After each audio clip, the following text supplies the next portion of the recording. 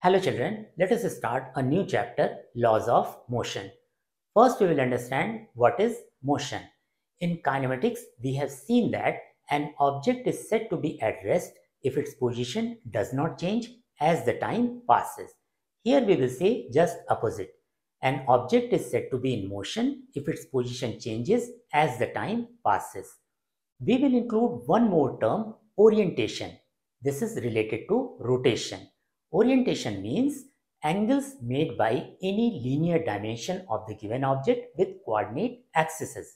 So the modified definition will be an object is said to be in motion if its position or orientation or both change as the time passes.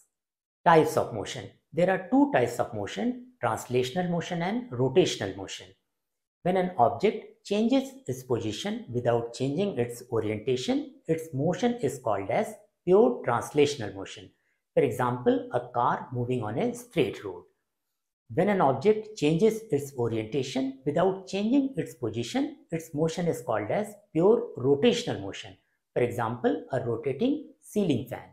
An example of both translational as well as rotational motion can be tires of a moving car. Translational motion can be further subdivided into two categories, rectilinear motion and curvilinear motion. We have already read two chapters in kinematics. Motion in a straight line is related to rectilinear motion and motion in a plane is related to curvilinear motion. Motion in an object is caused by an external force or forces. So we need to understand force first. Force is an interaction between two objects as the action of one on the other in the form of push or pull. It tries to bring out change in motion of both the objects. Force on both the objects is action-reaction pair. Any one can be called as action and the other one reaction. For example, when you try to push a table applies equal and opposite force on your hands to resist any change in its position. Force is a vector quantity. It has magnitude as well as direction. To predict how a force affects the motion of an object, we need to know magnitude, direction and point of application of force. Consider this is an object. A force F is applied at point P. So P is point of application of force. Direction and point of application of force decide line of action of force. So QR is line of action of force. Now point number 1. Magnitude and direction decide the translational motion of the object. Point number 2, magnitude and line of action of force decide the rotational motion of the object. So you can sense that this object will have translational motion as well as rotational motion. Rotational motion because line of action of force is not passing through center of mass.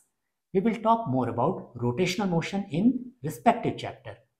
Force is represented by capital F. Its unit is Newton. 1 Newton is equal to 1 kg meter per second square. Types of forces. There are two types of forces, contact forces and field forces. When one object applies the force on another, when both of them are in direct contact, this type of force is known as contact force. For example, normal reaction, tension in a string and friction force. When one object applies the force on another, without being in direct contact with each other, this type of force is known as field force. For example, gravitational force, electrostatic force and magnetic force. In this chapter, we will consider only gravitational force as every object experiences gravitational pull towards Earth and that is considered as its weight. In next video, we will talk about Newton's laws of motion and concept of free body diagram. If you have a question, you can ask me on my Discord server. If you have not subscribed my channel yet, please do so.